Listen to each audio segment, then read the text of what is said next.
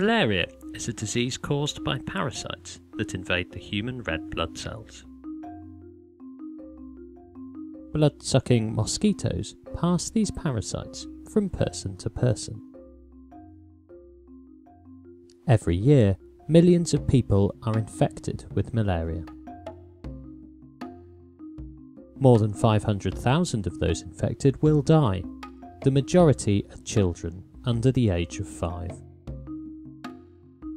Scientists want to understand why some people die from malaria, while other people are able to survive.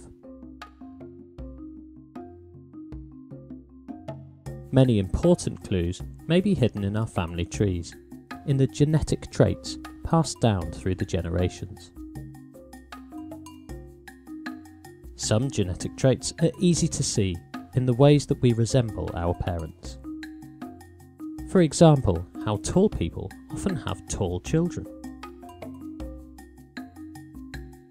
Other genetic traits are not easily seen, including those that can help people to resist malaria.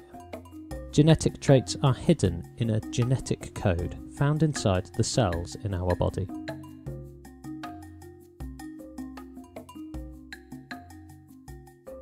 This genetic code is stored in our DNA, in an alphabet of 4 letters: A, T, G, and C.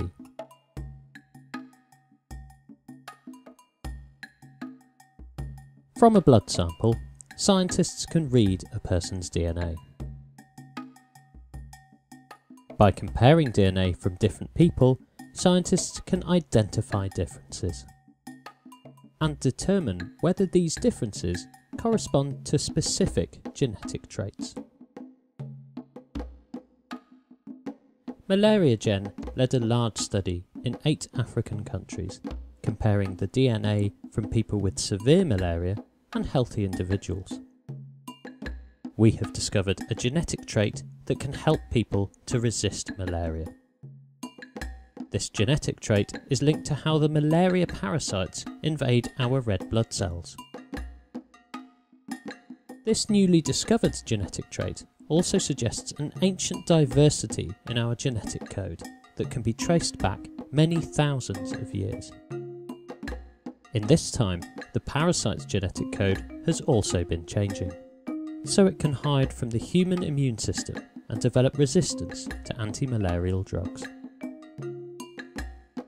Changes like these in the genetic code are evidence of the intense competition between humans and parasites.